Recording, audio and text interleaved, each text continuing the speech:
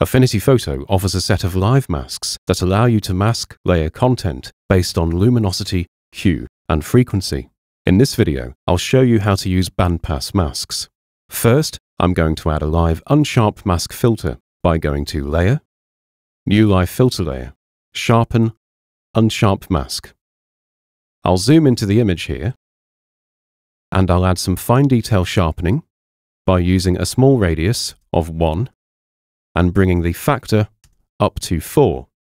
Now I'm going to mask this sharpening effect using a live bandpass mask.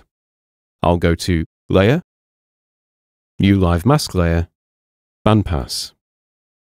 This will create a bandpass mask that sits inside the unsharp mask layer, and you'll notice the sharpening effect has disappeared.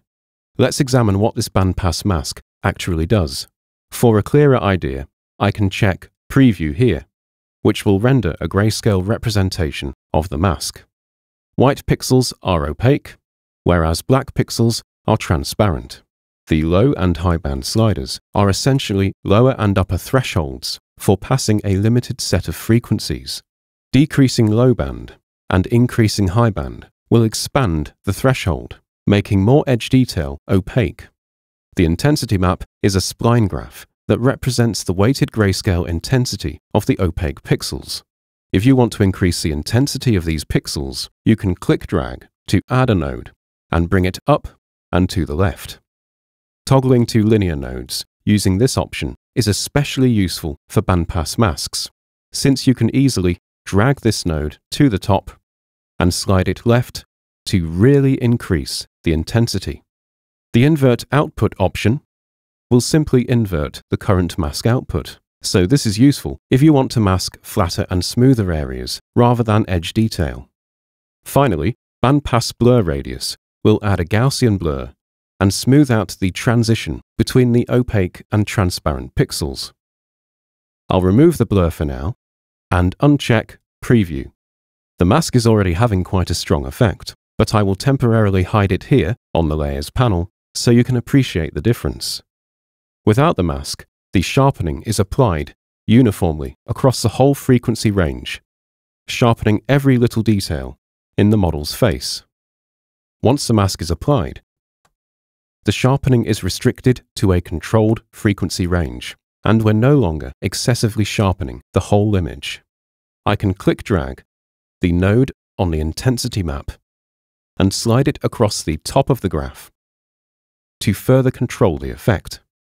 Now you may notice that there is a distinct contouring around the edge of the face here.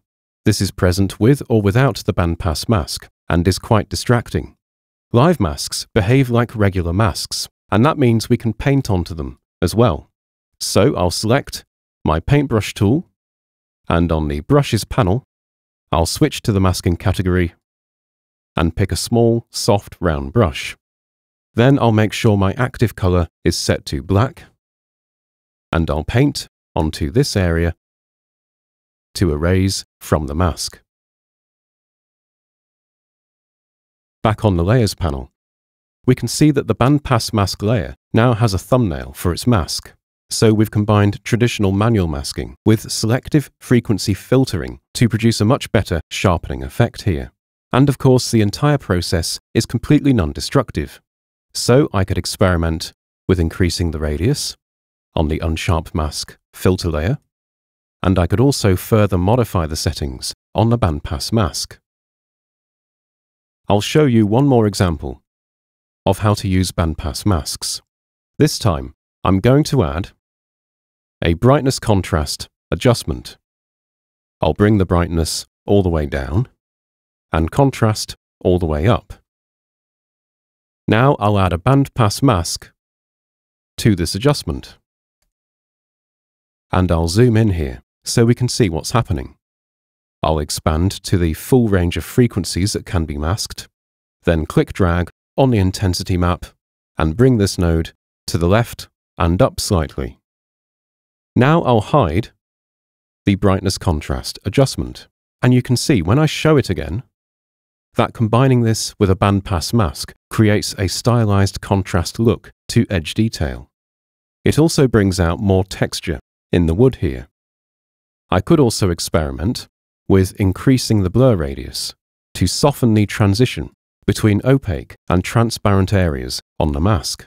This further helps to accentuate this stylized, high-contrast look. Anyway, that was a look at the bandpass mask, with a couple of examples of how you might use it. Compared to the luminosity range and hue range masks, it's perhaps best applied for more subtle effects, and is a great non-destructive alternative to traditional destructive edge detection that you might be using from the filters menu. I hope you found this video useful, and thank you for watching.